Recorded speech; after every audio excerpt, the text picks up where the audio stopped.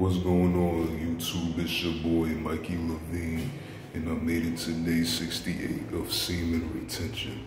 So I had a talk with trying to win this game yesterday, and he said that with no FAP you can get pussy. My goal is to not get pussy, so I'm gonna change it to semen retention.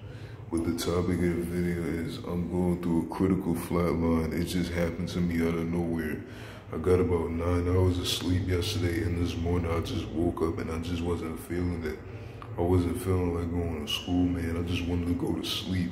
But my mom forced me to get out the bed. So yeah, I'm going through this critical flatline. Like, man, I'm fucking so tired, man. I just did a test. I'm pretty sure I passed it because my mind had woke up because I knew what I was supposed to do. So I got it done in about 5 minutes. But I'm really tired. So yeah, hopefully this flatline goes away by day 70. But I'm gonna keep grinding and I'm not gonna relapse. It's your boy Mikey Levine, and I'm out.